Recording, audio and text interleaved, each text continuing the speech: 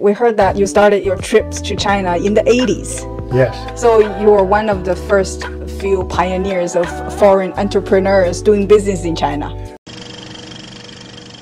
Today is our great pleasure that we invited Mr. David, the homeowner of CEDAR CRESCENT, to have this video with us. David, introduce yourself a little bit. We heard that you started your trips to China in the 80s. Yes. Yes. Let me try and remember that far back.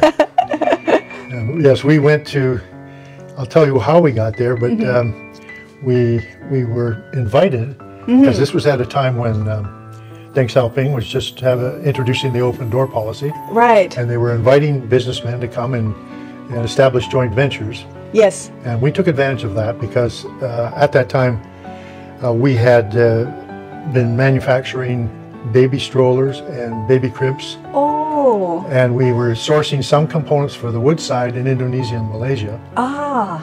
And so we had a connection with that part of the world. I see. But we went on the invitation, and in the end we established a joint venture making baby strollers. Oh, okay. And this was very early times. Right, absolutely. This was in Guangzhou area. Guangzhou area, okay. And where a lot of it was, of course, all the joint ventures were in that area. Right. Yes, yes. And those were very interesting times, of course. Of course, yes. It was exciting, adventurous, and yes.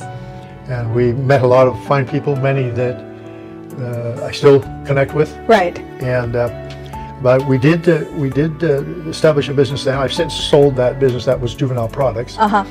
But that led us into doing other things in China. Wow, I see. Do you still do business there? Do you still go to China often? Well, until COVID, yes. Okay. Since COVID, no, I haven't been at all. I see. My son just returned from the first trip to China. Oh, okay. And Zhang Mai, I think you know him too. Yes. He's there now. Okay. And that's the first return trip. Of course, we've had many Zoom calls. Okay, yes. And this is with my partners in the ceramic sanitary ware, toilets and sinks. Okay, yes. And we do that in the Zhengzhou near Xiamen. Oh, okay. And then we also have a joint venture in the engineered door business. So we have two businesses still going from starting way back. Okay. And so I am looking forward to going back there, though, I can tell you that. It's been, I miss the food, I miss the people, I miss the good times we have. It's not the same on Zoom calls. Of course, absolutely. Yes. Wow, that's great. So you were one of the first few pioneers of foreign entrepreneurs doing business in China. I feel that we were, in those times.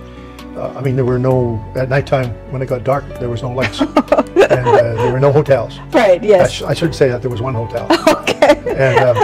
And it was very different times. Everybody dressed the same and so on. Yes. It was the old China. Right. Not like today. Wow, China has come a long way. Okay. Yeah. Fantastic. Okay.